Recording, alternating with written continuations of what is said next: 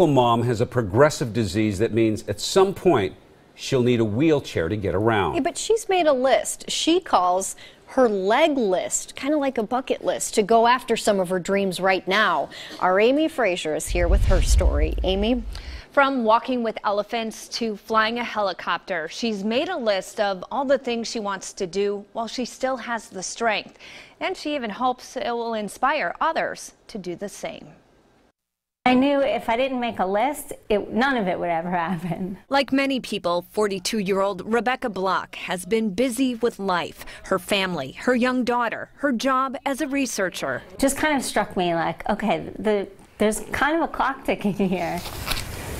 In her 20s, she was diagnosed with the same type of muscular dystrophy that has her mom in a wheelchair, where essentially your muscles just break down.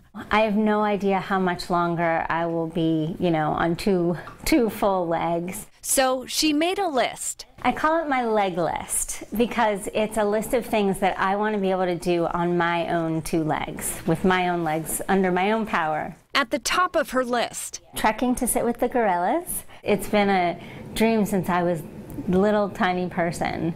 I wanted to teach the apes sign language. That was that was after I wanted to be a fighter pilot, of course. Also on her list, dancing at a Cyndi Lauper concert. Something she's wanted to do since a 5th grade lip sync show. Time after time. And of course, I chose Time After Time.